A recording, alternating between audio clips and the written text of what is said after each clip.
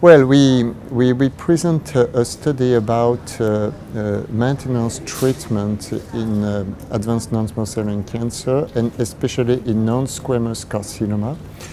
The study has been scheduled, has been planned in 2012, so it's a long time ago, because the treatment algorithm is changing every week now in lung cancer, you know, so it's difficult to plan any study in advance. So the study was attempting to optimize the maintenance strategy by giving a maintenance treatment according to the response to induction chemotherapy. We selected a cisplatin gemcitabine induction treatment, and the patients who had an objective response to induction treatment were offered gemcitabine continuation maintenance and pemetrexed second-line treatment, while the patient with disease stabilization were given pemetrexed switch maintenance treatment. This is the experimental arm, and the control arm was a cisplatin pemetrexed induction regimen followed by pemetrexed continuation maintenance, which is the standard of care actually for these patients. 932 patients were included in the study. The eligibility criteria were very common, but patients with evidence of EGFR mutations or ALK-positive disease were not allowed to participate into the study, and patients eligible to bevacizumab were also not eligible for the study. Patients with asymptomatic brain metastases were allowed to participate. So the patients included in the study were very close to the patient we can see in routine clinical practice. The study failed to demonstrate a survival benefit, which was the primary endpoint, with a hazard ratio of 0.98, and so there was no benefit in terms of overall survival. There was also no benefit in terms of PFS.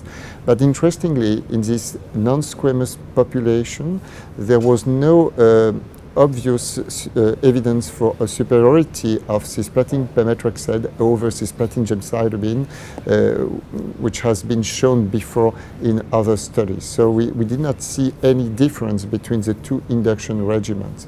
For the maintenance part of the study, for the patient who had access to maintenance treatment, there was a slightly higher PFS for patients randomized in the cisgem arm.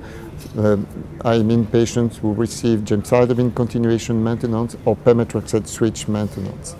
So, in conclusion, we failed to demonstrate that the adaptation of maintenance strategy according to response to induction treatment can improve the patient's outcome.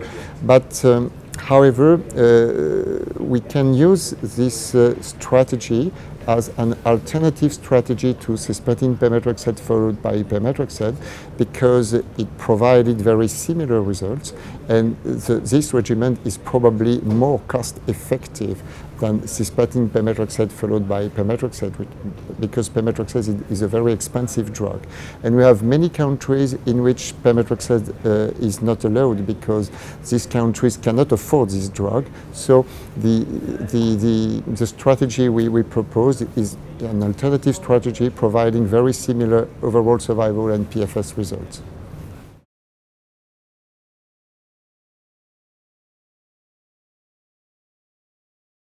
Not at this point. We moved to, of course, the immunotherapy landscape, and we will start a study which goal is to see if we can stop immunotherapy after 6 months of treatment for patients who respond to the treatment, and the control arm will be the continuation of treatment up to disease progression.